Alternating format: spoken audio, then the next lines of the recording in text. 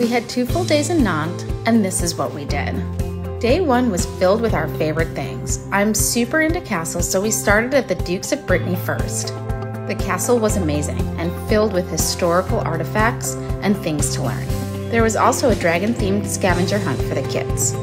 Next was visiting the Carousel des Monts Marins. It is the most incredible carousel we've ever seen.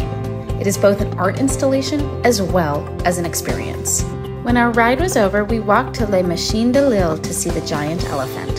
While we didn't have tickets to ride it, we went inside to see all of the different creatures. On the second day, we actually had a cargo bike, so biked all over. We started with the botanical gardens to see the oversized pots, and then had lunch in the historic city center. Then we biked to see the colorful buildings of Trentmoult, a quaint and historic fishing village. Then we jumped on the public ferry to head to the Jules Verne Museum.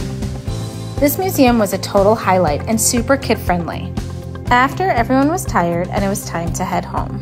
There was so much more we could have done, but with 3 kids it can be a little challenging.